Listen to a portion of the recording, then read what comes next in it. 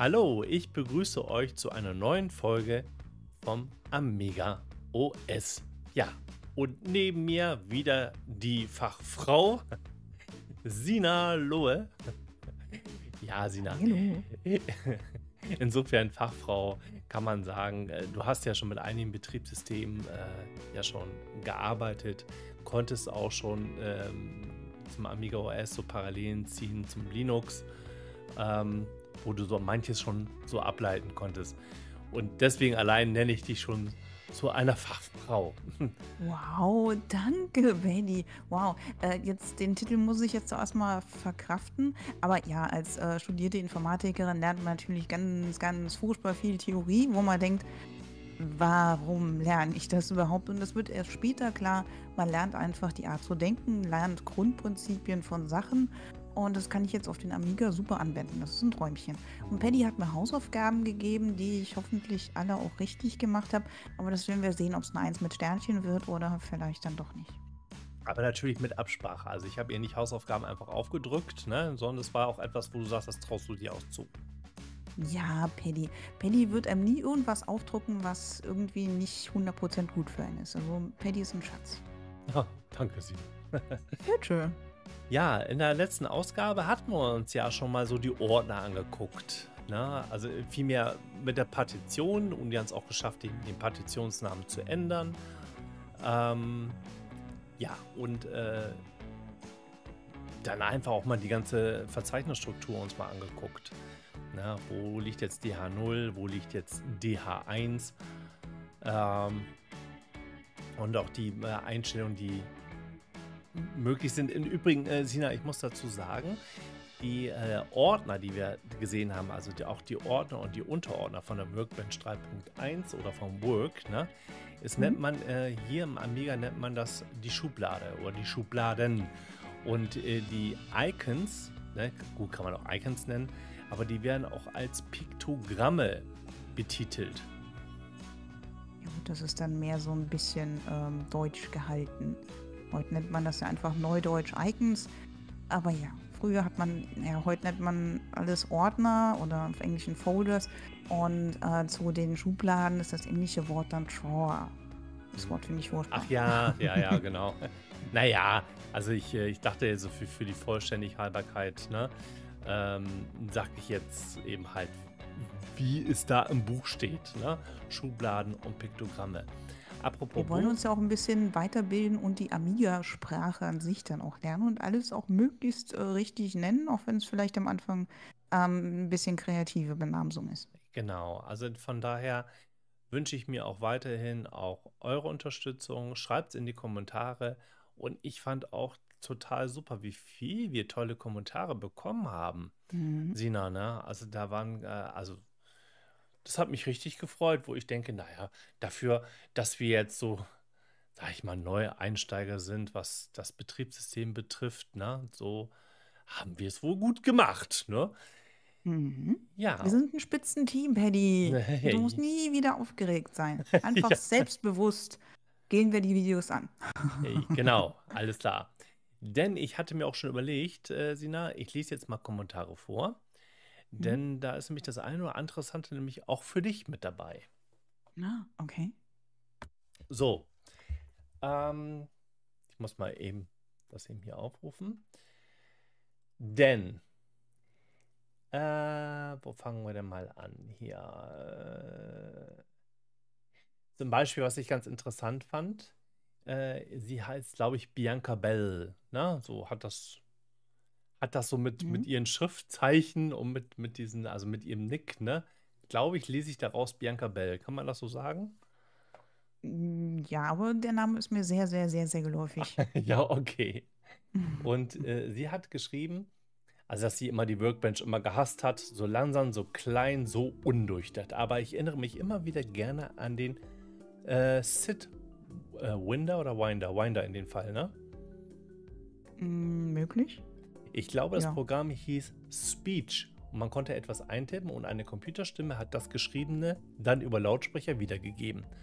Das war schon echt cool und man hat alle möglichen Wörter ausprobiert. Ob der doofe Amiga wohl in der Lage ist, dieses Wort auszusprechen?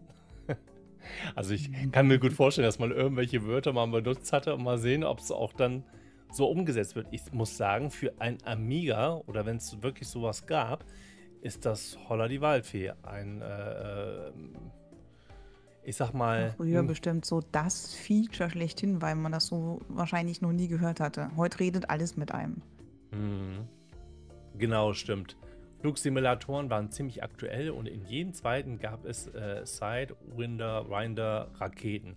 Speech hat da immer Sidwinder draus gemacht. Das wurde zu einem Running Gag in der Demo-Szene. Also das fand ich schon interessant, was sie da geschrieben hat mit diesen, wie heißt es noch? Speech? Speech, glaube ich, hieß es nur, ne? Ja. Ja. Und dann hat sie weitergeschrieben, irgendwann kam Directory Opus und hat alles verändert. Version 2 hat ein nie zuvor dagewesene Möglichkeiten aufgezeigt. Und Version 5 hat dann die Workbench ersetzt. Ja, Opus ist sowas wie, ist auch so ein File-Manager. So ähnlich wie Total Commander. Sagt ihr dir auch was? Oder Norton Commander? Sowas in der Form ist Ja, das. Total Ja. Commander sagt mir was. Das gibt es doch, glaube ich, auch heute noch für Windows. Deswegen heißt es ja auch Directory Opus, ne? An Neil kann ich mich nur schwach erinnern. Vielleicht habe ich zu viele Assembler-Handbücher gelesen. Wie cool wäre es, ein Smartphone mit Directory Opus Oberfläche zu haben. Ja. Ja. Dankeschön für deinen Kommentar. Dann kommen wir zum nächsten Kommentar. Das ist Wolfi 1969 und der schreibt: Servus Sina und Paddy, noch eine Info zu RAM. Auch beim PC gab es verschiedene RAM-Bereiche. In DOS hatte man einen Basisspeicher bis 1 MB. Davon verfügbar waren 640 KB konventioneller Speicher. Alles über 1 MB war dann Expanded Memory. Einstellbar war es dann über 2 Startdateien unter DOS per config.sys und der Auto-Exec-Bud, ganz ähnlich wie unter der Workbench mit Hilfe der Startup-Sequence. Na, das stimmt. Darüber habe ich nicht nachgedacht. Da hat er recht. Also ich kann mich noch erinnern, da hat ein Freund von mir den 386er gehabt und genau da musste er auch mal mit den High-Mem-Sys und so musste er das dann daheim halt eintragen. Ich erinnere mich. Also von daher ist es nicht nur bei den Amiga so, mit den Chip-RAM, mit den 1 MB, sondern das gab es tatsächlich auch mit den 1 MB hier für DOS. Ja, da kann ich mir noch sehr gut dran erinnern, als ich unter Windows 95 und dem DOS unten drunter Ultima 7 die schwarze Pforte ans Laufen bringen sollte. Ich habe mit dem Nachbarssohn sehr viel Zeit verbracht, config.sys und Auto-Exec-Bud so anzupassen, dass Ultima 7 endlich mit dem Speicher zufrieden war. Ja. Das hat lang gedauert. Dann habe ich hier noch was von Talirion, der schreibt: Erstmal schönes Video von euch beiden. Ich kann noch ein bisschen was ergänzen. Um Amiga-Disketten am PC einlesen zu können, gibt es inzwischen Adapter wie Drawbridge oder Greenweasel. Das funktioniert dann sogar mit PC-Laufwerken und es werden keine spezifischen Amiga-Laufwerke benötigt. Lässt sich sogar direkt in WinUAE einbinden. Und eine weitere Ergänzung in Bezug zur Workbench habe ich noch. Die Workbench unterstützt seit 1985 präemptives Multitasking und war damit seinerzeit MS-DOS in Sachen Ressourcenmanagement weit voraus. Die RAM-Disk ist tatsächlich, was der Name sagt. Man legt Dateien direkt im Arbeitsspeicher ab und benötigt keinen Festplattenspeicher. War sehr nützlich damals in Zeiten des begrenzten Speicherplatzes. Ja, auch Dankeschön auch für deine Antwort. Hätte ich das vorher gewusst, hätte ich doch irgendwelche Amiga-Disketten dann direkt auf meinen Rechner ziehen können. Aber ja, vielleicht die falschen Suchbegriffe bei Google verwendet oder so. Keine Ahnung. Ja. Hier, und die war 66 schreibt: Nicht schlecht, hat mich gut unterhalten. Einige Begriffe zwar falsch ausgesprochen, aber okay. Ja, das wird nicht ausbleiben. Ich glaube, wir werden noch einige Begriffe vielleicht nicht richtig aussprechen, wie sie auszusprechen sind. Aber Hauptsache, man kann dem Thema folgen und das ist ja auch Sinn des Projektes hier. Ne? Also es geht ja nicht nur darum, dass wir jetzt alles nach einem Tutorial sozusagen abfrühstücken, ne? In so einen chronologischen Ablauf, sondern wir gucken uns das mal richtig an, eben halt mit Auf und Abs, ne? Wie letztens hatte ich ja auch in der Einfach letzten mit Folge. Spaß. Genau, mit Spaß, ja. Sina, du hast alles schon gesagt. Spaß und Begeisterung. Richtig. Ja, das ist das Wichtigste. Man muss Spaß und Begeisterung für irgendwas haben und der Rest ergibt sich von selbst. Genau. So, Sina, ich habe mir jetzt was Folgendes überlegt, weil du hast ja gesagt, du hast ja mit den Amiga-Emulator gearbeitet, mit den, Ja. ich glaube, WinUAE war das, ne? FSUAE. Oder FSUAE. Hm? So, und du hast ja selber gesagt, du hast ja immer durch Versuch und Irrtum hast du ja versucht, irgendwie was einzustellen und auf die Hoffnung, dass es ja funktionieren könnte, richtig? Genau. Wildes Häkchen setzen. Ja, und da habe ich mir überlegt, ich zeige dir jetzt mal den Amiga von innen. Okay. Ja, so, und dazu habe ich für dich jetzt Bilder und für euch natürlich auch, liebe Zuschauer. Ähm, Ich fange jetzt mal an mit dem Board, was ich habe. Geht's So, jetzt so richtig an die Innereien? ja, oder Moment, wir machen das mal so, einfach mal so, als wenn man das Gehäuse öffnet. So, jetzt haben wir das Gehäuse Mhm. offen und so sieht das von Mhm. drin aus. Mhm. Und da siehst du, was siehst du da? Ganz viele Chips, das Diskettenlaufwerk, irgendwo muss das Netzteil sein. Ja, das Netzteil ist Ja. separat angeschlossen, genau. Ah, okay. Ne? Mhm. Also du siehst ja oben ist schon das Diskettenlaufwerk mit so einem Flachbandkabel. Mhm. Ne? Mhm. Und wird noch mit einem Stromkabel noch versorgt. Ne? Mit so einem ganz Mhm. kurzen Stromkabel. So Genau. kenne ich das noch beim ersten Rechner. Ja. Und das da unten, da wo es unten da so offen ist, dieses Rechteck, Quadrat, ne? Mhm. Ja. Das ist der Trapdoor. Und da kannst du den Erweiterungsspeicher, kannst du da einbauen. Na, ich zeige dir mal den, Ah, ja, ich zeige dir mal den Erweiterungsspeicher. Das ist der Trapdoor Erweiterungsspeicher. ist ja die Falltür. Das wäre Ja, dann das deutsche Wort dazu. ja, genau. Und da Mhm. siehst du hier, das ist der Erweiterungsspeicher. Ne? Und den kann man dann eben halt am Amiga anschließen und dann hat man entsprechend diese 1 MB. Mhm. Was ja damals schon richtig, richtig, richtig viel war. Ja. Jetzt zeige ich mal dir das Board, nur das reine Board. Und dann Mhm. gucken wir uns das mal genauer an. Ich überlege gerade, oder ich fange mit den Anschlüssen an. Doch, ich fange mit den Anschlüssen an. Jetzt zeige ich dir erstmal von hinten mal den Amiga, wie der aussieht. Ne? Mhm. Bevor Die wir, Kehrseite. ja, die Kehrseite, genau. So, und da ist vieles schon selbsterklärend. Da siehst du die Mhm. beiden Joystick-Ports für Joystick Mhm. 1 und Joystick 2. Am Joystick-Port 1 wird meistens die Maus angeschlossen. Na, ich glaube auch nur am Port 1. Also ich wüsste jetzt nicht im Port 2, vielleicht für 2 Spiele-Modi oder so. Bei meinem DOS-Rechner bzw. Windows-Rechner hatte ich bei Siedler 2 immer zwei Mäuse dran gehabt. Dann konnte man gegeneinander spielen an einem Rechner. Mhm. Ja, das wird man mit einer Amiga auch können. Also es gibt Spiele, wo du es einstellen kannst, aber ich glaube prinzipiell ist, wie soll man sagen, prädestiniert ist der Port 1 dafür. Mhm. Dann siehst du ja eben halt für rechts und linken ähm, Ausgabekanal, den Soundkanal. Mhm. Dann siehst du, hier wird das externe Laufwerk angeschlossen Mhm. und der serielle Port, ich weiß jetzt nicht, ob es der serielle oder der parallele Port, da kannst du nämlich noch einen Drucker und so anschließen. Ein Drucker ist normalerweise parallel. Dann ist es parallel, genau, dann ist es der parallele Port. Das ist der serielle Port. An dem seriellen Port kannst du zum Beispiel die Blipbox anschließen und die macht dein Amiga ja LAN-fähig, ne? Und kannst darüber Daten übertragen. Du kannst aber auch, ich weiß jetzt nicht, ob das auch der serielle Port war. Ich glaube ja, da kannst du zum Beispiel mit dem PC verbinden, wenn du auch Daten übertragen möchtest.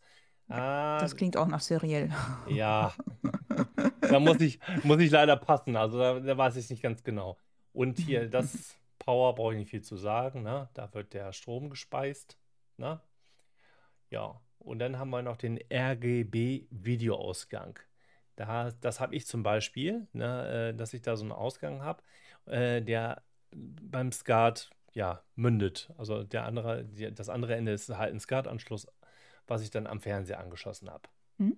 Mhm. Ne? Und dann siehst du hier noch hier so einen Mono-Anschluss. Das ist auch so ein S-Video-Anschluss. Allerdings ist die Ausgabe nur in Schwarz-Weiß. Oh. Und ich glaube, wurde auch so im Talk gesagt, die Qualität ist zwar besser, wesentlich besser, als bei so einem Mhm. RGB-Ausgang. Ja. Ähm, aber es war auch damals nur gedacht, also zumindest der Amiga 500 sollte ja ursprünglich sollte eigentlich ja nur, ja, so als Bürorechner herhalten. Aber dass er nachher sogar zum Spielecomputer wurde, ich glaube, das weiß ich nicht, ob das trotzdem im Sinne von Commodore war oder so. Ja Naja. gut, zuerst mal, früher gab es jetzt zuerst mal irgendwo an Unis und großen Unternehmen gab es ja diese zimmergroßen Rechner. Und ich glaube nicht, dass man so für Freizeit überhaupt zuerst mal die Computer im Blick hatte, sondern zuerst war es mal, ja, die Wirtschaft und die Industrie und Forschung können halt dadurch dann profitieren, Datenverarbeitung machen und solche Geschichten. Aber dass irgendwann jemand dann auch einen Computer in seiner Hosentasche hat und immer dabei hat, immer in den Fingern hat, ich glaube, da hat noch lange, lange, lange keiner dran gedacht damals. Mhm. Ja, das stimmt. Ähm, Hier auf der von dir aus jetzt die linke Seite, wenn du genau vom Amiga 500 natürlich sitzt, auf der rechten Seite ist natürlich das Diskettenlaufwerk, wo du die Disketten Mhm. einschieben kannst. Und auf der anderen Seite, da ist der Soros-Slot. Da kannst du nämlich auch nochmal so eine Kerbe rausholen, ne? Also Mhm. so ein Kerbenschutz. Und da Mhm. ist eben halt, wie soll man sagen, auch ein Zugang, ein Steckplatz. Ne? Das nennt man den Soros-Slot. Und da kannst du eine Festplatte anschließen, ein CD-ROM-Laufwerk anschließen. Ja, das ist eben Ah, halt ja, auch. CD-ROM hast du auch schon erwähnt gehabt. Das soll ja nicht ganz so einfach sein. Ne? Ja, und die sind heute auch sehr teuer. Also wenn du die kaufen möchtest, ne? Also billig sind sie nicht.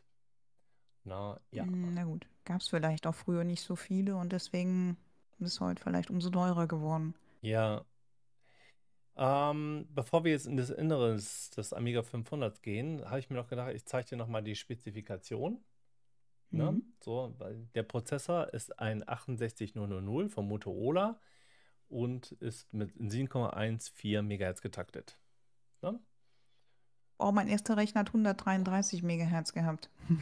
Ja, aber erstaunlicherweise, was der Amiga 500 mit 7 MHz alles auf die Beine gestellt hat, Ja, ja, klar. da muss ich Guido, ne, besser bekannt als Max Chips, sagen, der hat das auch im Talk so gesagt. Er sagte, ne, er sagte, ja, schön und gut mit den ganzen Geschwindigkeiten, aber er findet es auch so erstaunlich, was so ein 7 Megahertz alles mit so einem Amiga machen konnte.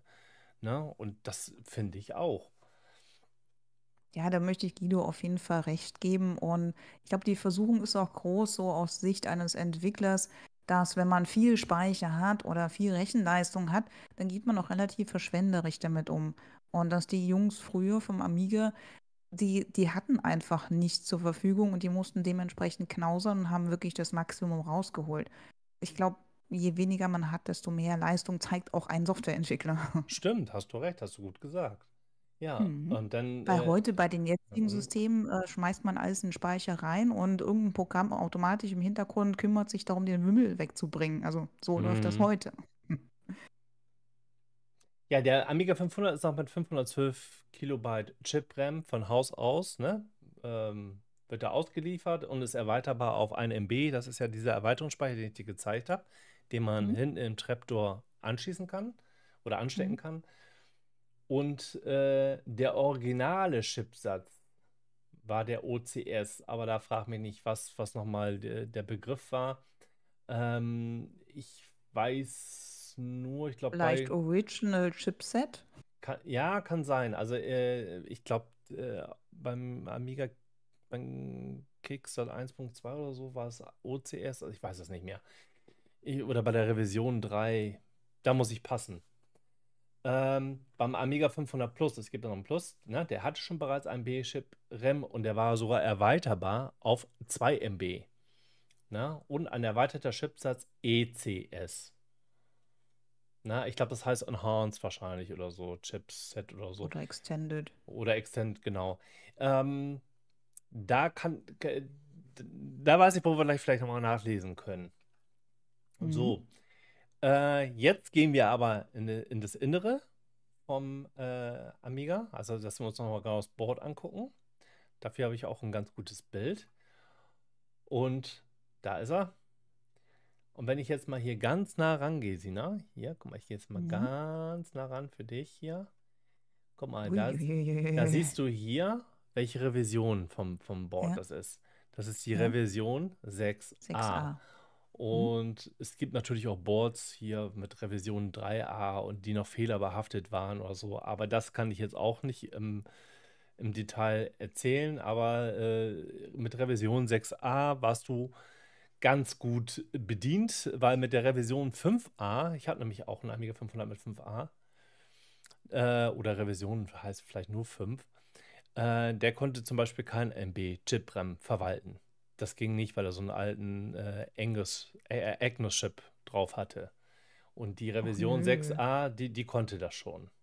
Ja, Mhm, guck okay. mal, da sieht man auch von 1988. Ja, wenn wir uns das Ganze nochmal so angucken, auf der Draufsicht, ne, rechts, ne, da hast du ja vorhin gesehen, also ich zeige es dir nochmal ganz kurz, mal eben zum Vergleich. Mhm. Siehst du, da ist ja die Floppy. Ja. Mhm. So, und wenn du jetzt nochmal das andere anguckst, so, jetzt sind wir die Floppy weg, dann siehst du jetzt die ganzen Chips und links siehst du auch jetzt hier den Zorro-Slot, wo man die ganzen CD-ROMs anschließen kann, Festplatten anschließen kann. Das ist dann hier. Mhm. Ja, da sieht man auch, wo das Flachbandkabel reingeht, da steht Floppy auf dem Board drauf. Dass man auch Genau. weiß, wohin das Kabel gehört. Ja, stimmt. Da, wenn hier die Floppy ist dann, genau, dann ist hier kommt das Kabel, ist der Kabelanschluss und daneben sieht man ja auch Mhm. gleich den Netzanschluss. Und dann, Ich finde oh, das super witzig, dass es einen Chip Denise gibt und einen Chip Paula gibt und einen Chip Gary. ja, Da irgendjemand seine Familie verwendet. genau. Also, was ich dir sagen kann, ist eben halt hier, wenn wir jetzt noch hier mal nach oben gehen. Ich habe dir ja gesagt, hier, das ist ja einmal dieser S-Video-Ausgang und der ganz normale, Dings hier, RGB-Ausgang. Hm? Und da ist es natürlich naheliegend, dass auch hier der Denise-Chip ist. Ne? Mhm. Ja, das hatte ich dann nämlich mal nachgeguckt, weil ich habe mir ein Bild gesucht gehabt mit der Systemarchitektur von so einem Amiga. Und da habe ich dann so ein seltsames Diagramm gefunden und habe halt diese Namen gelesen in den Kästchen. Da habe ich gedacht, hat da irgendjemand Blödsinn gemacht? Ich konnte nicht glauben, dass es wirklich Chips gab, die genauso hießen. Aber irgendwie war das dann doch richtig. Ja, der, Deswegen hatte ich mich dann mit den Namen auch schon mal ein bisschen auseinandergesetzt und schon gelernt, dass Denise so für die Grafik zuständig ist. genau. Und der Paula-Chip? Das war, glaube ich, Audio, ne? Ja, genau. Und dann gibt Mhm. es noch die CIA-Chips, A und B. Das lese ich dir nämlich gleich vor. Mhm. Das ist hier der Agnos-Chip. Ja, und der hat auch Mhm. schon den 8371. Nee, der hat sogar den alten eigentlich, weil ab 72, glaube ich, konntest du erst auf 1 MB Chip-RAM, glaube ich, konntest du, oder zumindest konnte er dann mit den Erweiterungsspeicher irgendwie ein Chip-RAM äh, zusammenfügen. Ja, Ja, das ist, glaube ich, so das Tor zu den Erweiterungschipsätzen, glaube genau, ich. ja. Also Also den Kommunikation zwischen der CPU, glaube ich, und noch diesem, gibt doch noch diese zweite CPU. So ganz kriege ich das jetzt nicht mehr zusammen. ja. Dann siehst du hier, also hier sind die ganzen Kickstarts, die ROMs, ne? Und Mhm. daneben, das ist die CPU, die 68000, die größere. Und dann hier unten, wenn du Mhm. hier guckst, das ist der Chip-Speicher 512. Und wenn du jetzt nochmal hier welche noch anschließt, 512 zusätzlich, dann hast du ein MB Chip-RAM.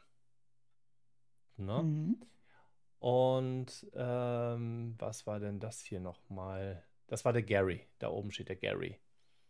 Und Mhm. jetzt habe ich mir überlegt, weil es gibt, Liebe Grüße an Gary gehen raus. Ich kenne jemanden, der heißt Gary.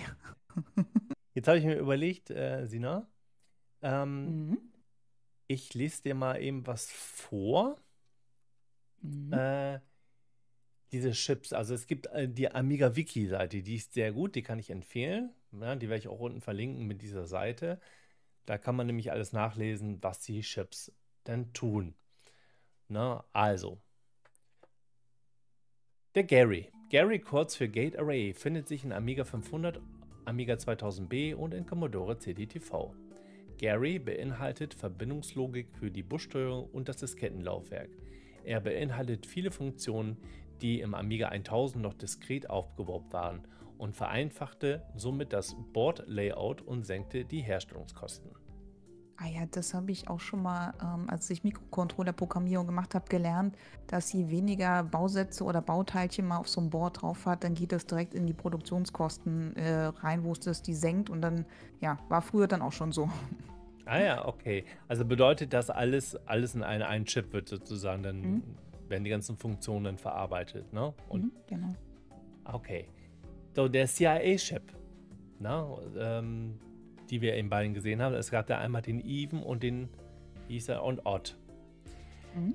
Alle Amiga-Computer, in Klammern, außer den Amiga CD32, verwenden zwei 8520 CIA Komplex-Interface-Adapter, in Klammern, für die Schnittstellenanbindung und Systemtimer. Diese Chips wurden auch in anderen Commodore-Geräten verwendet. Ja, und Der, solche Timer sind natürlich auch essentiell wichtig, damit alle Chips irgendwo im richtigen Takt halt laufen, weil wenn irgendjemand zu schnell oder zu langsam läuft und dann kommt so ein komplettes System einfach in Schieflage und dann ist nichts mehr zu retten. ja, also der Even CIA, also der Even, der steuert Diskettenlaufwerk, serielle Schnittstelle, einige Funktionen des Parallelports.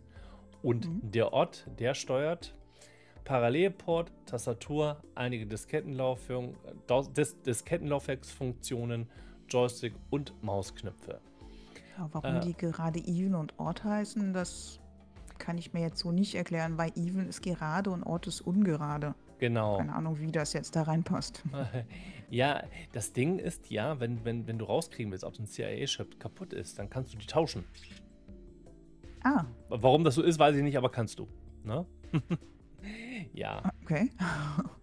Ja, Denise, der Name leitet sich aus dem englischen Wort Display Encoder ab. Denise steuert die Grafikausgabe und stellt dabei unter anderem die Sprites und Bobs dar. Im Prototypenstadium des Amiga hieß dieser Chip noch Daphne. Na, und dann werden hier die ganzen Versionen aufgezählt. Dann Also gibt es. Denise ist dann die aktuelle Freundin und Daphne ist die Ex-Freundin oder was? Hier gibt es so viele Frauennamen. Ja, anscheinend. So, jetzt kommen wir noch zum letzten Punkt. Der Kickstart-ROM ist kein Custom-Chip, sondern ein maskenprogrammierter ROM-Chip. Es beinhaltet einen Großteil des Betriebssystems. Es existieren drei unterschiedliche Größen.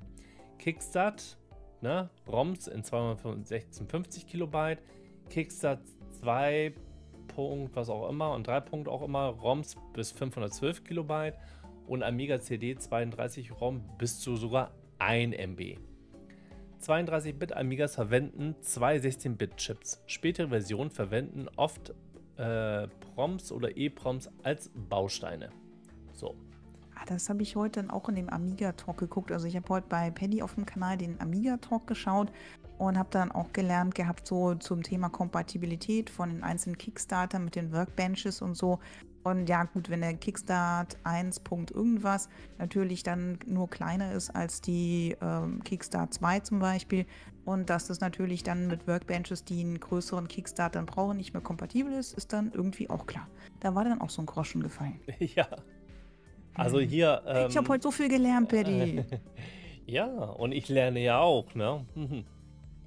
Ich zeige dir nochmal die Kickstarts, wie so was aussehen. Das ist zum Beispiel ein Kickstart 3.1. Das ist zum Beispiel, den du so auf diesem Board hier sockeln kannst. Mhm. Ne? Hier links unten. Da. Mhm. Ja. Und damit kannst du eben halt die Kickstart-Version kannst du eben halt ändern. Ja, das war's eigentlich. Also ich finde dieses Amiga 500 Board ist ja ziemlich, ja, noch einfach, sag ich mal. Ne?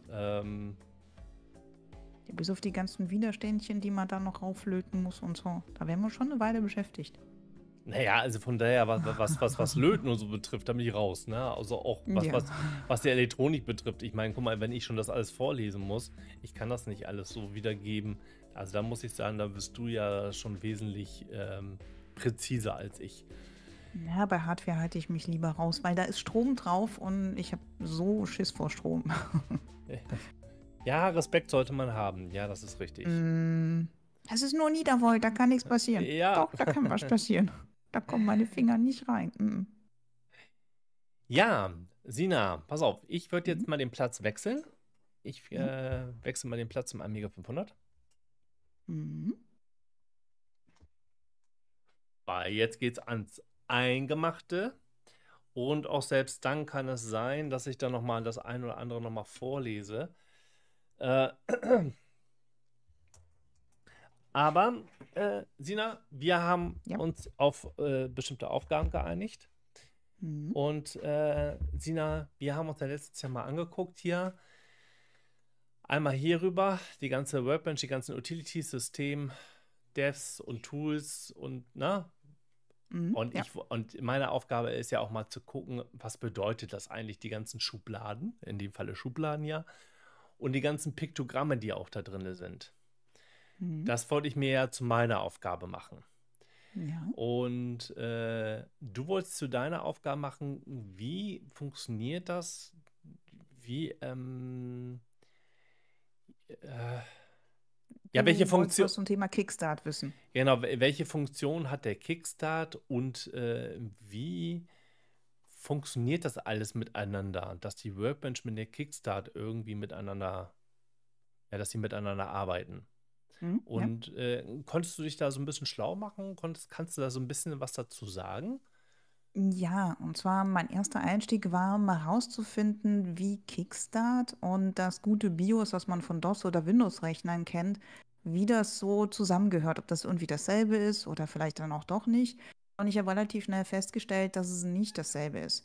Und es hat dann auch viele andere Sachen nach hinten raus erklärt. Aber ich fange mal von vorne an. Also, das BIOS bei einem Microsoft-Rechner oder bei einem DOS-Rechner, also Microsoft DOS-Rechner, um genau zu sein, macht eigentlich nur die Initialisierung der Hardware. Weil wenn man eine Elektronik vom Strom nimmt und dann bekommen alle Register und alles, was da so an flüchtiger Speicher drin ist, einen undefinierten Zustand.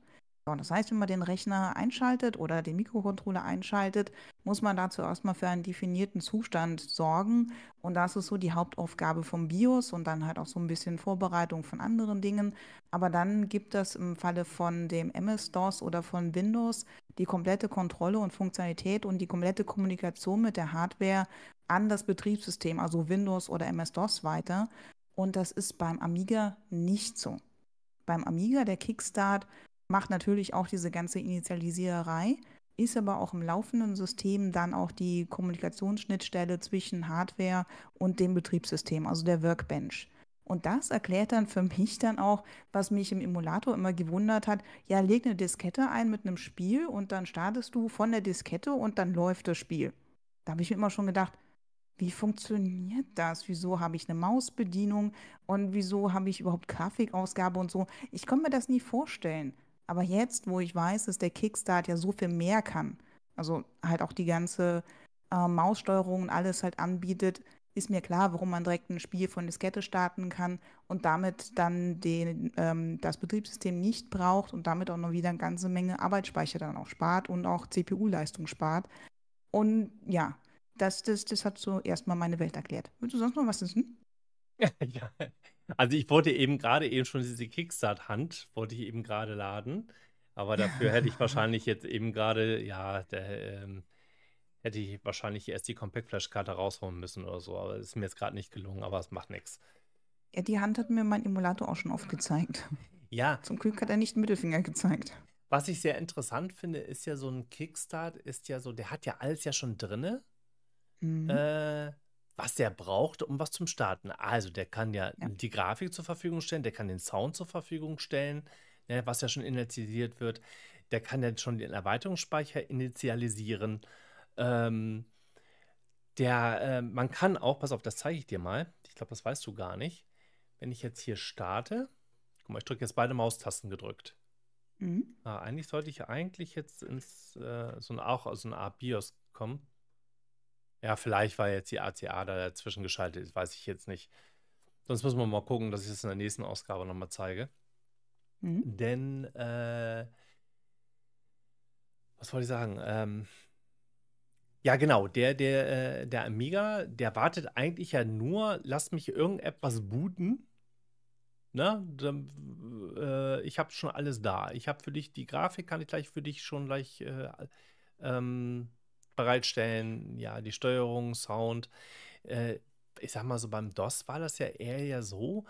Ähm, Zwar war da auch schon manches denn da? Aber ich kann mich ja daran erinnern, dass du bei AutoExec musstest du zum Beispiel den CD-ROM-Treiber musstest du erst anmelden oder du musstest irgendwelche Attribute einstellen, was jetzt zum Beispiel bei der Soundkarte betrifft, diese A220, Interrupt 5 und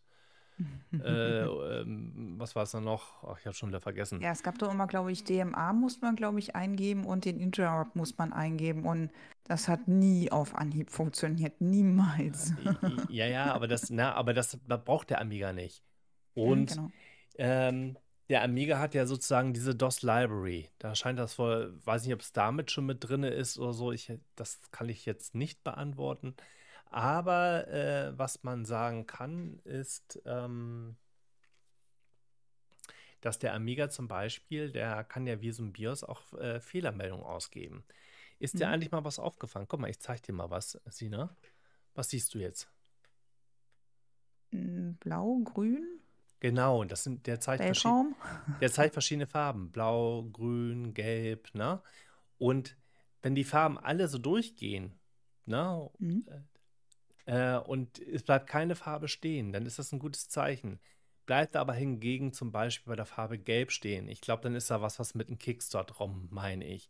Bei Ah, okay. Grün, wenn er die grüne Ausgabe zeigt, dann ist das, glaube ich, irgendwas mit den Erweiterungen Speicher könnte sein. Und ich meine, Blau ist, glaube ich, für die CPU, ne, dass die dann defekt ist.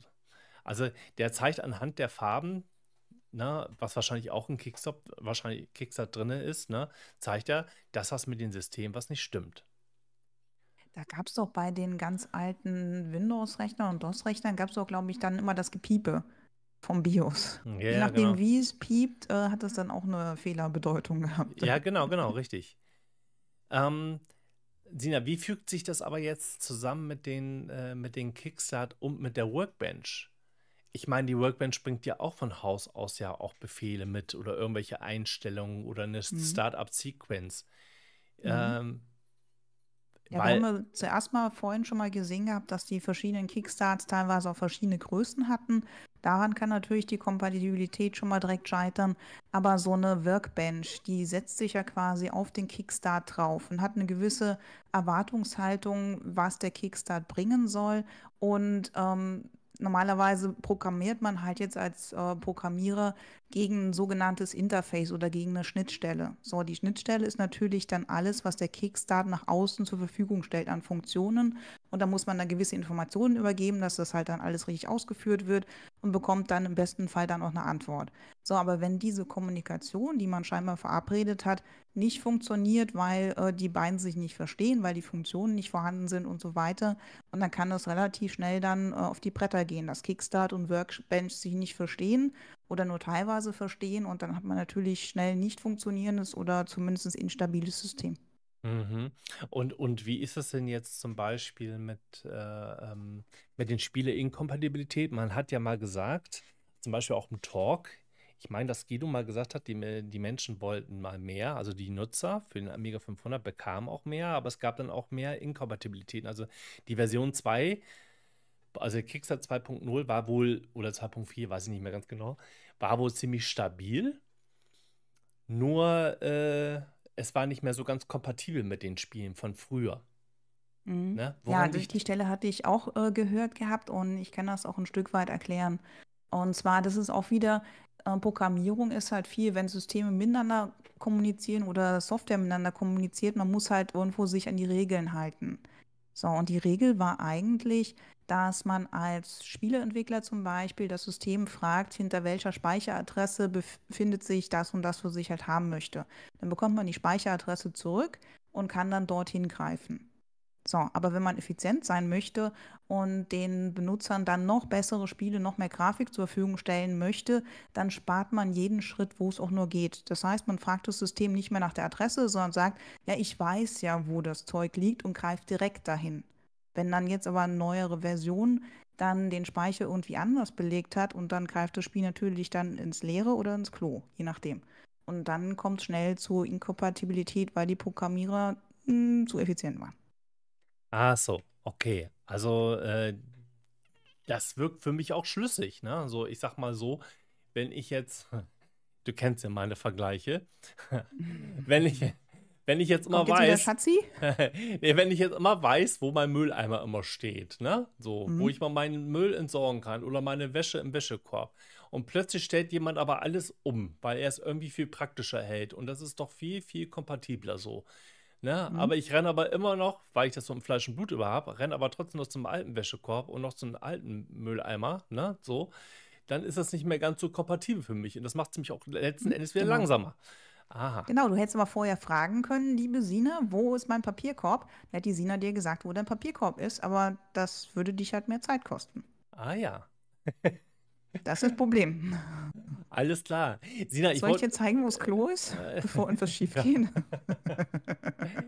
Aber Sina, du hast es sehr schön erklärt. Und das war auch für mich jetzt sozusagen, was bei mir so den Schalter umgelegt hat, wo ich jetzt weiß, jetzt einfach, okay, jetzt weiß ich, wie dieser Kickstart funktioniert, der eigentlich von Haus aus eigentlich alles schon mitbringt. Aber dann haben wir noch eine Oberfläche, ne, die zwar auch sagt, hey, ich mache mit, aber bitte stell mir so die Sachen zur Verfügung, dass ich die auch aus deiner DOS-Library aufgreifen kann. Ähm, oder abgreifen kann, nicht aufgreifen, abgreifen. Aber sag mal, wie ist das eigentlich?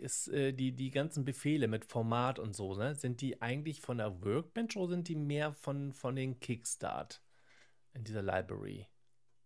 Mm, Kannst du auch nicht Wo die sagen, ne? Grundfunktionalität implementiert ist, weiß ich nicht. Aber auf jeden Fall muss der Kickstart irgendwo Funktionalitäten zur Verfügung stellen, um irgendwo einen Speicherplatz quasi zu löschen. Also halt aus dem Okay, Dateisystem auszuhängen. Das zumindest muss im Kickstart sein. Wo man jetzt genau den Formatierungsbefehl implementiert hat, keine Ahnung. Weiß ich okay. nicht. Sina, nochmal zum mal den ganzen hier, was wir letztens schon uns angeguckt haben, die Startup-Sequence, ne? Mhm. Da Ja. sehen wir, er erstellt ja Ordner, jedes Mal in diesen REM. Mhm. Ne? Und dann kopiert er wahrscheinlich auch die ganzen Einstellungen ins REM. Aber macht das eigentlich Sinn oder verstehe ich das falsch?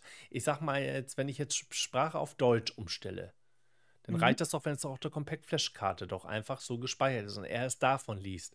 Warum der REM? Warum wird das noch in den REM-Speicher geladen da vom. Weil er einfach schneller ist. Ach so. Weil RAM ist ja auch das, was halt, wenn der Strom weggeht, dann einfach in einem undefinierten Zustand zurückbleibt, den man dann auch wieder neu Hm. initialisieren muss, wenn man ein System hochfährt. Das macht wahrscheinlich dann der Kickstart. Aber du kannst dich halt dann nicht darauf verlassen, dass die Daten noch da sind. Die werden ziemlich sicher nicht da sein. Deswegen musst du die Daten irgendwo in einem langsameren Speicher halt dann persistieren oder ja für die Nachwelt verfügbar machen. Aber kannst dann aber die Sachen, die du wirklich dann oft benutzen willst, kannst du dann aber beim Start in den RAM laden, damit du schneller darauf zugreifen kannst. Ja, und man darf auch nicht vergessen, in meinem Fall, wir haben ja jetzt ja Compact-Flash-Karten, die ja 4 Gigabyte ja in sich haben, ne? Was man ja nicht alles nutzen kann. Ich glaube, was war es doch, die Partition unterstützt, glaube ich, keine Ahnung wie viel. Aber früher hat man ja nur mit 20 oder 40 MB Festplatten ja gearbeitet. Ne? Mhm. Und die Festplatten waren wahrscheinlich auch noch sehr langsam, weil es noch Magnetplatten waren. Ja, macht Sinn. Ne? Mhm. Okay, und deswegen auch diese ganzen Zuweisungen nochmal, ne? So, dass das Programm weiß, wo die ganzen, ja, nicht wo zu finden sind, dafür sind die Pass-Befehle ja da, die Assign-Befehle sind ja eigentlich mehr ja dazu da, die Zuweisung, Mhm. damit man sich Genau. die Schreiberei da sparen kann, ne? Ja, in dem ersten Assign zum Beispiel sagt er, dass die Environment, also die Umgebung, setzt da auf die RAM-Umgebung fest. Das heißt, er geht davon aus, dass die Umgebung im RAM ist und damit halt auch schneller verfügbar ist. Und genauso dann auch mit dem T, also den temporären Dateien und so weiter. Genau, temporär, hast du ja letztens ja auch schon gesagt, wo Mhm. ich nicht wusste, was Genau. das bedeutet. Und Mhm. Sina, ich wechsle noch mal den Platz ganz kurz.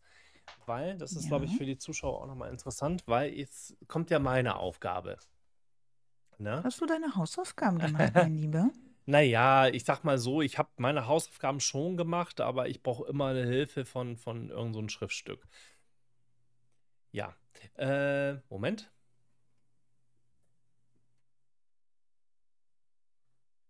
Aber wenn ein Mann beim Friseur war, dann ist der Tag sowieso gerettet. Hust. Ach so, ja, genau. So, ich zeig mal bitte. Da war das dann hier. Pass auf. hier, Mhm. das, ich habe ja das Amiga OS Workbench Buch, kann ich gleich zeigen. Ich habe gerade den Platz gewechselt, deswegen kann ich es jetzt eben nicht zeigen. Aber da sehen wir auch schon, ja, das System, da brauche ich ja nicht viel dazu sagen, ne, wo ja auch Mhm. die Shell und so mit drin ist. Und die Utilities, ja, das sind Hilfsprogramme. Da war ja einmal dieses Multiview drin Mhm. und auch die Uhr. Und das Interessante mit der Uhr ist, sie kannst du natürlich auch in der Workbench Startup reinschieben. Das heißt, was passiert dann, wenn man über die Workbench hochfährt? Man trägt eine Uhr. Richtig. Dann haben Hey. die Devs, ne, die wir hier sehen, ne, Mhm. das sind die Geräte. Und die Storage, ne, das ist tatsächlich der Vorrat. Also du kannst da tatsächlich irgendwelche, so wie ich das verstanden habe, Treiber kannst du da erstmal ablegen, so lange da ablegen, falls du sie mal brauchst. Und ich glaube, die dann bei Devs schieben. Eigentlich habe ich da so gelesen. Ja, will be a Startup ist die Workbench Start. Die Storage-Treiber, das sind die, die aktuell nicht, also nicht in Gebrauch sind und Devs sind die, die benutzt werden. Ja, ja, genau, genau. Ja, Hm? siehst du, Sina, du kannst es besser erklären. Dann habe ich noch die Mhm. Expansion. Das sind ja die Erweiterungen. Aber welche Erweiterungen sind das? Ich glaube, das sind noch so andere Sachen. Jetzt fange ich an. Zusätzliche Geräte und zusätzliche Hardware-Konfigurationen. Okay, Sina hat mehr Hausaufgaben gemacht als ich. Äh, Ich war ja auch nicht beim Friseur. ja, und dann Tools eben halt die Dienstprogramme. Ja, Mhm. und ich versuche jetzt mal anhand, also ich wechsle mal wieder den Plan. Ich versuche jetzt mal die Symbole so ein bisschen zu erklären, wofür die gut sind. Ich weiß aber jetzt schon, ich kann nicht alle erklären. Das, ups, hier, ich habe gerade einen Kabelsalat. Ähm, Das ist Lecker. aber auch gar nicht so schlimm. So, ich habe jetzt hier, ich zeige euch mal, das habe ich hier in Deutsch, die Amiga OS Workbench. Mhm. Und man kann sie irgendwo im Netz, aber allerdings in Englisch finden, aber ich habe sie tatsächlich in Deutsch. Sehr schön. Na? Und Sina, wo wollen wir anfangen? Du darfst entscheiden. Vorne? Okay, vorne Press. Genau. Also einmal gibt es ja die Font, das sind ja die Zeichensätze, Sina. Da kannst du, glaube ich, sogar mehr noch dazu sagen. Da hast du ja ganz gut mal mir da schon was am Telefon mal erklärt. Ja, und zwar Fonts ist ja natürlich, wir wissen, wie ein A aussieht, wir wissen, wie ein B aussieht, aber so ein Rechner weiß nicht, wenn man ihm dann A in der Programmierung dann gibt, wie soll ich das A jetzt auf dem Monitor darstellen? Und da muss es dann diese Fonts geben, die dann aus dem geschriebenen A dann ein A auf dem Bildschirm dann machen. Natürlich gibt es dann auch verschiedene Arten, A darzustellen und deswegen hat man auch verschiedene Fonts. Ah ja, okay. Mhm. Ja, und Locale ist ja eben halt, ja gut, das kann man jetzt nämlich auch schon mal machen, weil jetzt kann ich auch mal einstellen, verfügbare Sprachen. Deutsch ist natürlich preferred, ist glaube ich bevorzugt, ne? Bevorzugt, ja. Mhm.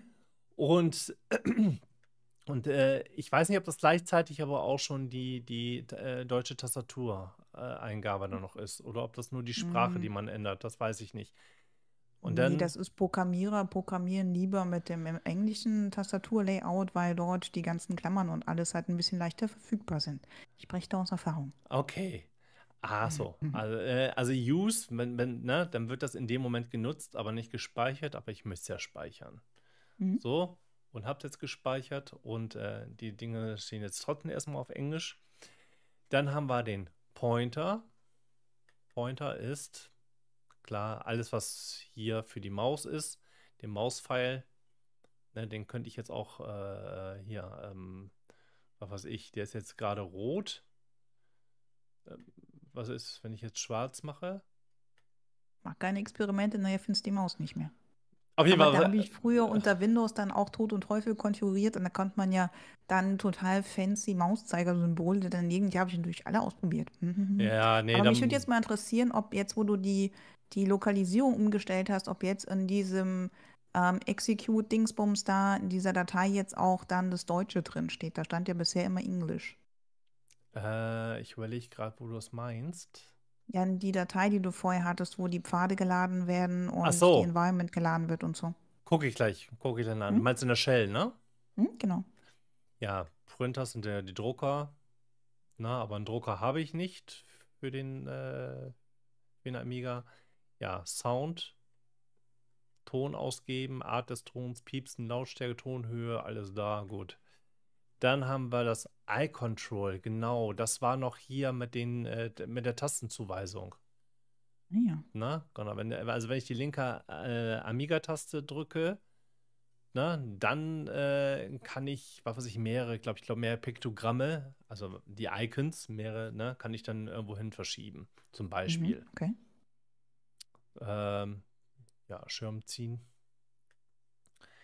Dann Overscan, ja, da kannst du auch nochmal die Abmessung nochmal irgendwie anders einstellen. Habe ich auch was drüber gelesen, aber da kann ich auch nicht wirklich was wiedergeben. Möchte ich Scheint auch. dann auch mit der Bildwiederholrate was zu tun zu haben, weil PAL ist ja unser Fernsehstandard und NTSC ist der Fernsehstandard USA und wo auch immer. Und das ist nicht so wirklich kompatibel miteinander und deswegen gab es auch in Amiga OS gab es dann auch nur auf dem US-Markt und es wurde nie für PAL dann umgesetzt, also für Europa und unsere Okay, Fernsehstandards. alles klar. Ja, siehst du auch hier schon die Auflösung, ne? Wie die sich dann ändert. Mhm. Ja, das ist zum Okay. Beispiel auch beim Super Nintendo halt auch ein Thema, dass es dort dann Spiele, Cartridges gibt, die für USA, also für NTSC sind und dann andere sind für uns, also PAL. Aber hier, ich sehe gerade Unterschiede. Printer PS und Printer. Es gibt hier zwei, ne? Aha, hier kannst du den Drucker einstellen. PS oder da stand ja auch was vom PostScript bei dem Printer PS. Ach Das so. ist, glaube ich, so der Vorgänger vom PDF oder so. Warum man da dann extra Drucker hat, vielleicht konnte man da einfach in PS, wie man heute ein PDF druckt, dann irgendwie, Also keine Ahnung. ich lege das mal eben weg, ne? Mach das. Sina ist schon gut. Sina, du bist meine Amiga. Dann haben wir hier kannst du hier nämlich zum Beispiel die Einstellungen machen, also die Anpassung, die du auch bei Windows machen kannst, hier. Mhm. Ne? Ja. Perl, High-Res, High Interlace, Interlace, Boah, weiß ich nicht mehr. Sagt mir was, na, aber kann ich nicht mehr klären. Hm. ja. Gut, ich könnte jetzt auch die Farben, könnte ich jetzt auch vielleicht höher setzen, aber Mach keine nee, Experimente. nee, ich mach noch nichts. Ich mach, Keine falschen Fehler. wir machen langsam. Ja, die Zeit, Sonst muss ne, ich dir auf die mittlerweile. Fingerchen klopfen. Ich habe tatsächlich, ich hab hier schon übrigens die Batterie von der Erweiterung unbedingt abmachen. Wenn die Säure erstmal auf eurer Platine ist, dann ist verloren. Und das habe ich schon längst gemacht. Das ist schon abgeknipst und da habe ich jetzt wie heißt halt diese flachen Batterien habe ich da drin. Hm. Okay. Na, nur die Zeit stimmt jetzt nicht, aber ist jetzt auch egal. So, Input, ja, Doppelklick, Mausgeschwindigkeit, Ah, da musst du Tasten. noch die Tastaturbelegung noch Ah, ändern. ja, gut, Dankeschön. Aber das darf ich jetzt speichern. Guck mal, da steht auch Speichern auf Deutsch. Das möchte ich mir noch überlegen, ob du das drücken darfst. Hey, du hast nicht gefragt. Äh, Doch, habe ich, hast nicht gehört, habe es einfach gemacht. So, hier Farbvoreinsteller, Palette, da kannst du wahrscheinlich hier deine ganze Workbench ändern. Ne? Ich kann jetzt auch Hm? den Hintergrund jetzt auf weiß machen, auf blau. Also viele Farben hast du ja nicht. Ich weiß nicht, wie es ist, wenn man eben halt die Farben hochsetzt. Weißt du, wo man es da eben bei der Auflösung einstellen konnte. Weiß ich nicht, ob Hm? man dann mehr Farben zur Verfügung hat, aber ich glaube nicht. Aber hier steht ja 4-Farben-Modus. Kannst wahrscheinlich auch Hm? höher gehen. Stell mal alles auf weiß. Nee. Ja. Printer GFX. Guck mal, Feigling. da haben wir schon wieder einen Printer, Grafikdrucker, Voreinsteller. Ach, jetzt steht auch alles auf Deutsch. Siehst du, vorher hatten wir ja Hm? alles auf Englisch ja gehabt. Also gibt es halt einen Drucker für Text, einen Drucker für PostScript und einen Drucker für Grafiken oder so. Ach, hier haben wir es hier Keine Ahnung. mit den seriellen Voreinsteller. Da haben wir das. Hm. Weil ich doch den Ja, seriellen Eingang ja gezeigt habe vom Amiga. ja, das sind Ja. dann so die gängigen Einstellungsmöglichkeiten für eine serielle Kommunikation, die Parität, wie viele Bits pro Zeichen kommen und ob Stop-Bits oder nicht Stop-Bits. Und heute gibt es dann noch viel mehr Kriterien. Und die braucht auch Ja. Drahte natürlich und alles. Bis da eine Verbindung zustande kommt, das dauert dann auch, wenn du nicht weißt, was du tust. BB-Pattern, da kannst du sozusagen ein Hintergrundbild dir einrichten und auch welches hochladen. Und die Bilderweiterungen sind beim Amiga.eff zum Beispiel. Es gibt natürlich noch mehrere, aber das weiß ich zufälligerweise. Also es Hm? waren auch Presets. Okay. Ähm, Cons. Genau, das waren die ganzen Einstellungen, die Utilities, Multiview. Kannst du da jetzt mehr dazu sagen? Weil das hat ja was mit den Data Types jetzt zu tun. Mhm. Ja, da habe ich dann heute in dem Amiga-Talk-Video dann gelernt. Ich glaube, da war Guido, glaube ich, so total begeistert von. Er hat nur richtig mit Begeisterung davon geredet, dass man ja heute bei Windows die Dateien mit der korrekten Endung dann schreiben muss, damit Windows dann weiß, was das überhaupt für ein Dateityp ist. Und dass es früher beim Amiga aber schon viel, viel, viel, viel besser war. Und zwar muss man dort einfach dann in diesen Datatypes-Ordner dann grundsätzlich Datentypen bekannt machen und dann war es egal, wie die Dateien benannt waren, welche Endungen die hatten. Das hat das dann selbst rausgefunden, welche Datei von welchem Typ ist und konnte dann auch den richtigen Viewer dazu öffnen. Also für ein Bild zum Beispiel irgendwie ein Bildviewer oder ein Bildbearbeitungsprogramm oder für ein Video dann ein Videoprogramm. Solche Geschichten. Das ist sozusagen wie bei Windows diese Zuordnung. Also, so das heißt, bitte nur mit diesem Media Player öffnen oder so. Genau. Und nur das Ja. macht das Multiview macht das hier automatisch. Okay. Mhm. Genau. Und vor allen Dingen machst du dem ganzen System dann auch den Dateityp dann bekannt. Richtig, in dieses Amiga Guide, das ist ja zum Beispiel jetzt irgendwo, wenn irgendwo ein Tutorial ist, was man lesen kann oder eine README oder was auch immer, ne? Dann Mhm. wird dieses Multiview das für mich schon finden und mit den entsprechenden Editor das auch öffnen.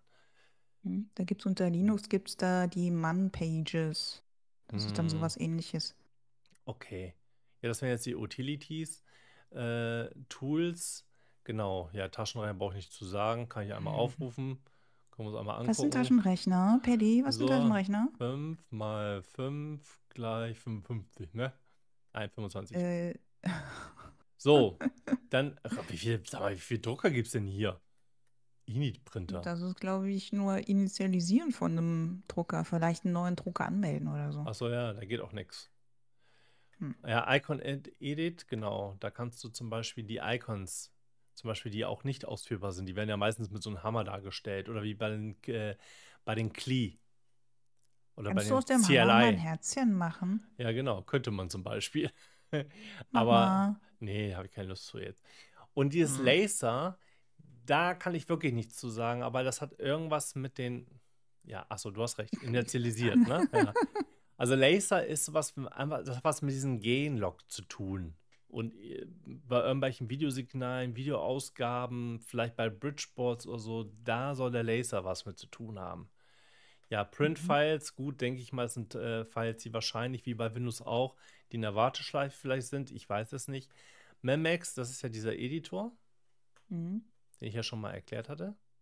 Unter Linux gibt es auch einen, der so ähnlich heißt. Mir fällt so jetzt gerade nicht ein. Genau. Na, achso, und dann wird auch angezeigt, mit welchen Kürzeln man ja auch, wie zum Beispiel, wenn ich das jetzt beenden will, dann mache ich jetzt irgendwie, Moment, wo war das denn jetzt? Nee, wie war das denn? Genau, den und, was war es noch? C, glaube ich, ne? Dann war Ende. Nee, wie war es denn jetzt noch? Ich hab's vergessen. Mhm. Nee, doch C. Also den hier, dann C, aber ich komme nicht raus, oder wie ist das zu verstehen? Äh, Weiß ich nicht mehr. Vielleicht muss da noch irgendeine Taste dazu. Bestimmt, ja, ja. Nein, jetzt komme ich nicht mehr raus. Ich sag nein. Sina, ich glaube, das war's jetzt. Ich komme nicht mehr raus. Ja, Mann. So, ach ja, jetzt habe ich ja Y ist jetzt auch Y. So, aha, so geht's. Meinetwegen, gut. Choke? Ich habe jetzt drauf gewartet, wie lange dauert es, bis er es merkt. Ja. Aber Show-Config, das weiß ich schon, das ist tatsächlich alles, was jetzt derzeit eben halt alles, das haben wir letztens ja schon angeguckt, ne? Alles, was in Hm? diesen, was derzeit auch aktiv ist, wie zum Beispiel jetzt meine Turbokarte mit 28020, ne? Und welche Kickstart-Version da drin ist, etc. Blablabla. Mhm. So dass, ja. Dann haben wir noch hier Keyshow. Das ist mit der Tastatur, war das irgendwie. Ja, genau, da kannst du hier, ob auch alles, glaube ich, funktioniert. Ah, nee, da kannst du zuweisen, glaube ich. Ich glaube, das war Zuweisung. Hier Shift. Drück Shift. Aha. Was ist, wenn ich jetzt P? Ich Vielleicht glaube, ist das auch so ein so ein On-Screen-Tastatur oder so. Ja, auf jeden Fall ist schön. So, Prep-Card ist interessant für Amiga, die also wie so ein 1200er, wenn du eine PCMCIA-Karte hast, dann kannst du Hm? die hier mit einrichten. Ne? Ah ja. Klar, er hat keinen Steckplatz nicht, aber ich weiß, dass der Amiga 600 das hat und der 1200er. Da hatte ich, glaube ich, bei meinem ersten Notebook auch so was gehabt und da konnte ich dann so ein WLAN-Modul reinmachen, Ach, glaube ich mal. die Commodities habe ich auch gelesen, aber ich hatte schon wieder vergessen, wofür die nochmal waren. Was war Na, das na, denn na, noch? na, Na, na, na. Das gibt dann na. keine Eins mit Sternchen, mein Lieber. Mhm. Moment, jetzt sage ich das ganz schnell, hoffe ich. Die Das Eins mit Sternchen ist, na, nee, das ist jetzt schon zu spät. Nee. Mm. Commodities, Moment, das ist okay. Gleich kann ich sagen. Hoffe ich. Ich bin da so ein bisschen vorsichtig. Also, Commodity. So ein, Nee. so ein, so ein Pausesong. Nee, Please hold the line. finde ich gerade nicht. Nee, Das war's mit der Eins mit Sternchen. Tudum. so die Commodities, ne, ja, die hatten wir ja letztens schon. Du sagtest ja so irgendwelche Erweiterung, aber das war irgendwie noch was anderes, aber ich hab's vergessen. Ich muss passen, leider. Wir verzeihen dir. HD Toolbox, das war ja das mit der Partition. Hm? Workbench Startup ist auch klar. Und Storage eben halt, das sind hier zum Beispiel die ganzen Data Types, die kannst du hier reintun, die aber jetzt nicht aktiv sind. Ne? Genauso mit den Monitore. Wenn du Monitortreiber hast, kannst du die da reintun, aber die sind nicht Hm? aktiv, solange sie nicht bei Devs reinschiebst, so, ne? Hm? Liegt ja auch nahe. Data Types, Monitors, DOS-Drivers, und wenn du es dir mal anguckst hier bei Devs, ist ja im Prinzip dasselbe. Hm? Ne? Das ist quasi dann der Vorratsschrank. Und Expansion, das ist das, was du ja eben auch schon gesagt hast, mit den zugehörigen Hardware. Hm? Und zusätzliche Konfiguration von Hardware und solchen Kram. Genau. Ja, ich würde jetzt sagen, Sina, das ist jetzt sozusagen die Basis, die wir jetzt auch wirklich besprochen haben. Der Kickstart, den hast du super erklärt, die Workbench, ne, also die GUI. Ja, in Schnelldurchgang habe ich jetzt gerade noch mal gezeigt, die Workbench-Icons, aber ich werde nicht so schnell erklären können. Ich finde, du hast es super gemacht, Sina. Dankeschön. Und ich werde noch eines aber noch tun, weil das wolltest du ja noch mal wissen. Ja, bekommst Ähm, jetzt doch nochmal deine Eins mit Sternchen. so, jetzt mache ich mal einen dir. So, und was wolltest du noch mal wissen? Achso, das war jetzt, wenn ich editiere, ne? Ja, genau. Genau. Was in dieser Startup-Datei drin steht und ob dort jetzt irgendwas von Deutsch drin steht. Ich weiß nicht, ob ich das letztens schon gezeigt habe. Wenn ihr wieder rauskommen wollt, dann braucht ihr nur CD und dann macht ihr einfach nur hier so ein Backslash, also mit Shift 7. Das ist ein Forslash. Dann kommt ihr wieder zurück. Ihr könnt aber auch, pass auf, jetzt mache ich mal CDS, und wenn ich jetzt aber nur Sys eingebe, dann komme ich wieder in diesen ganz normalen ich sag mal, in den Hauptordner wieder rein. Zack. Mhm. Ne? So. Ja, das ist ja analog zu DOS immer, war das ja so ähnlich. So, Edit. Ach, dann können wir auch mal gucken, ob da jetzt auch Deutsch drin steht. Ja, deswegen will ich da ja die ganze Zeit rein. Ach so, das meinst du. Du hast jetzt meine tiefsten Gedankengänge verstanden und nein. Also Linux macht das auch so, eine Datei anlegen, wenn es die noch nicht gibt, die man öffnen möchte. Aber da muss Minus hin. Genau. Das ist übrigens auch eine Neuerung, glaube ich, irgendeiner Kickstart-Version. Ich weiß nicht, ich glaube in 1.3 oder so. Eben halt mit den Pfeiltasten kann man die letzte Eingabe wieder auf die Oberfläche wiederholen, ne? Dann will man sich weniger in den eigenen Hintern beißen, wenn man sich vertippt hat. So, wir gucken mal da. Nee, da steht aber immer noch. Da steht immer noch Englisch. Vielleicht wird das dann beim Neustart irgendwie. Machen wir. Pass auf, wir machen das jetzt noch zum Letzt. Und dann, Sina, gehen wir bei der nächsten Folge, gucken wir uns noch mal an, was so an Kommentaren kommt, eventuell auch, was wir berichtigen können oder vielleicht auch mehr erklären können. Das machen wir. Und dann würde ich auch schon sagen, gehen wir mal langsam mal in den Bereich Spiele. Oh, cool, wir werden spielen. Wir spielen jetzt, ja, wie die ohne WHD-Laut funktionieren und wie sie mit WHD-Laut funktionieren, dass wir uns das auch nochmal angucken. Ne? Und Sina und ich, wir haben uns auch gesagt, wir lassen das Projekt offen. Wir gucken mal, wann es für uns und auch vielleicht auch für euch erschöpft ist. Ne? Ja, Ja, solange wie wir Themen haben und Spaß an der Sache haben und dann machen wir einfach weiter und weiter und weiter, bis wir nichts mehr haben. genau. So, jetzt bin ich gespannt, ob sich da jetzt durch den Neustart irgendwas verändert, weil irgendwann sollte doch da wir jetzt wirklich alles auf Deutsch gestellt haben, da auch irgendwann mal Deutsch drinstehen. Ich kann ja mal Oder gucken. German. Was auch, ich gehe mal nochmal auf Press und gehe mal auf Lokal. Ja, alles noch auf Deutsch. Ne? Mhm. So, dann gehen wir nochmal zu der Shell. Ach, da brauche ich ja nicht groß machen. Ach nee, erstmal muss ich ja in den... Ach, was war nochmal S? War es jetzt ein Systemordner oder ein Startordner? Ist ein Startordner wahrscheinlich S, ne? Ja, Ja, okay. Deswegen S Start- und... und Skriptordner. Ach so, okay.